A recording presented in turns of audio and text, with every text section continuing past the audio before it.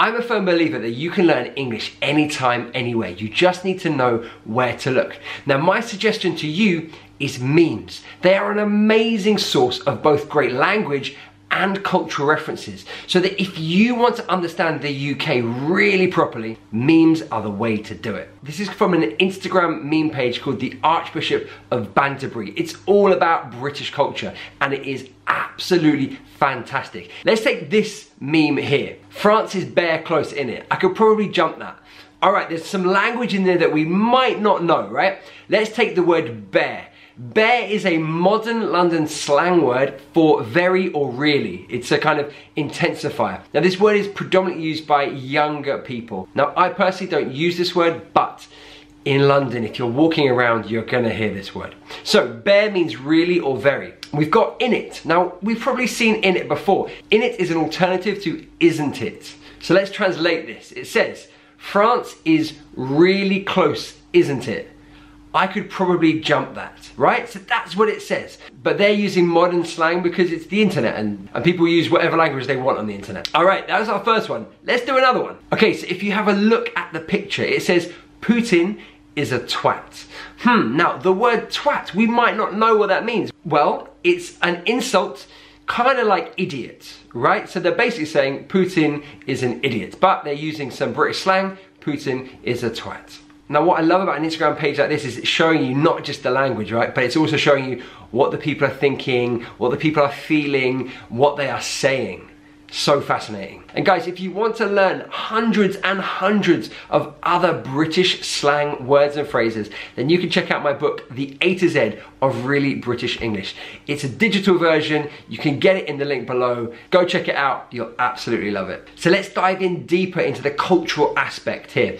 This meme right here, it's a combination of two of Britain's favorite foods. We have a cream egg, which is a seasonal chocolate egg that we have around Easter time. It's kind of a chocolate, it's Cadbury's chocolate with a fondant filling. It is the sweetest thing you will ever have in your life. You should try one, you should try one. Now, they're also combining it with a Scotch egg. Now, a Scotch egg is a savoury snack. It's a boiled egg wrapped in meat and breadcrumbs and then deep fried. It can be delicious if you get a good one, right? If you get a really bad supermarket one, it's awful. But anyway, this meme is telling us that some absolute lunatic has decided to combine a cream egg and a Scotch egg into one thing. Oh my goodness, that is madness. Now the linguistic part of it is interesting as well. They write state of this at the bottom. And you know, the full phrase would be, look at the state of this. Like, look at how terrible this is. Look at how awful this is. That's basically what they're kind of saying. But because it's the internet and they're keeping it short, state of this. And then if you look at the emoji, yeah, that tells you everything you need to know about their opinion. Question is, guys, would you try one of these cream egg Scotch eggs? All right, this one is magnificent. There's so much going on here. And again, we're looking at both language and culture. So first of all, we got to say this is a pun. Now, what is a pun? A pun is a joke that uses the different meanings of words that sound the same to kind of find humor, right? So here we've got cheeky nan doze. Cheeky nan doze. Let's break all that down, shall we? All right. So cheeky, in a British informal meaning, that would be kind of you do something or you consume something that's enjoyable spontaneously. So often we talk about like, oh, do you want a cheeky pint? Like, it's not planned, you just make a suggestion to someone, oh, like, would you like to go for a pint, right? A drink of beer. Okay, now we've got nan. Nan is a shortened form of grandmother. Okay, so some people like to call their grandmothers nan, right? It's a common informal way to say grandmother. Okay, so we've got cheeky, we've got nan, and then we've got doze. Doze just means a short sleep. Okay, so cheeky, nan, doze. Now, Nando's, two separate words. All right, but if you break it into one word, it sounds like a very popular chicken restaurant here in the UK, a peri-peri chicken restaurant called Nando's. So there we've got the pun. There's the sounds the same, but it's two different ideas, right? One is a chicken restaurant, one is your grandmother sleeping. All right, then add to that, we've got a phrase, cheeky Nando's, right? Often people say, like, hey, do you want a cheeky Nando's? It's become a bit of a phrase, sort of internet phrase in itself.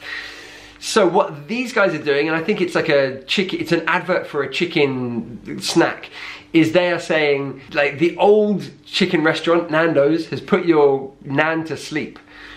So why not try our ones? They're more exciting. Whether you like the advert or not, what's interesting is the language involved and the concept of puns, which we love in Britain. Puns are, I don't know, they're much loved. They're used often to be funny, to comment on something. And in fact, the meme page that this is all from, the Archbishop of Banterbury, is in fact a pun in itself, because there's someone called the Archbishop of Canterbury, who is the head of the Church of England.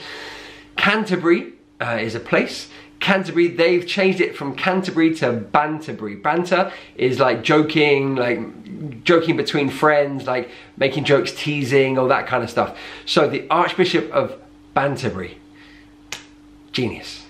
All right, this one is a fun story. So this guy has ticked the I'm a terrorist box on the way to the United States, and he wasn't allowed in, right?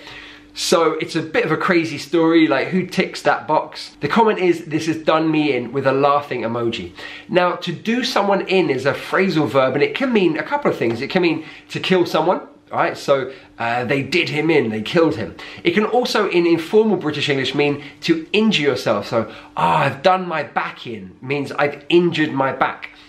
Now, in this context, it's kind of saying that, especially with the laughing emoji, like, oh, that's done me in, like, that's not killed me, not injured me, but like, I'm like sore from laughing. I'm hurting from laughing so much, right? Oh, that's really done me in. Oh, that did me in, like, that made me laugh so hard that maybe it hurts. That's all it really means here. And then in the comment from the Archbishop of Banterbury, they said poor bloke. Now, bloke is an informal word for man, right? I love this one. Look at this kid. So he says, my name is Connor. I like playing Lego and eating mash. All right, so mash is a short form of mashed potato, very popular food here in the United Kingdom. And then the comment at the top there is you know, ha ha ha, laughing, sound. Now sound, of course, can mean lots of different things, like sort of the noise that you hear, but it can also, in an informal sense, mean like good or nice. Particularly used in the north of England, like, so he's a sound guy would be like, oh, he's a good guy or a nice guy. So sound often has like that positive meaning in the north of England. And then the comment below, fair enough lad. Now lad is an informal British word that we use for boy or young man, right? So they're just saying like, yeah, fair enough kid or boy, like, yeah, why not? Like Lego and mash. That's all the important things in life, right? Okay, here's our last one. It's all about a potential heat wave coming to the UK in April. Please, please, please. Okay, so let's look at the language. Tinnies with the lads. Now, tinny is a can of beer. This is actually an Australian English word that we've kind of adopted and they're using it here. So a tinny is a can of beer. And with the lads, well, the lads, if I'm gonna use that as a phrase, as like a group of friends. Usually male, not necessarily, but yeah, usually male. So this would translate as like, let's have some beers with our mates. If you're interested in language and the culture of the UK, then I really suggest following a few meme pages that focus on the UK and humour and all the kind of things that are funny about living here. It definitely helps you to understand not just the language, but also the people and like what's important to us and what we think of things and how kind of quirky and weird the UK can be. This particular Instagram page, the Archbishop of Banterbury, I personally think is fantastic, but there are lots of others that you can find. If you want to improve your pronunciation, then check out this video here. And if you want to develop your vocabulary, click here. And I'll see you in the next video.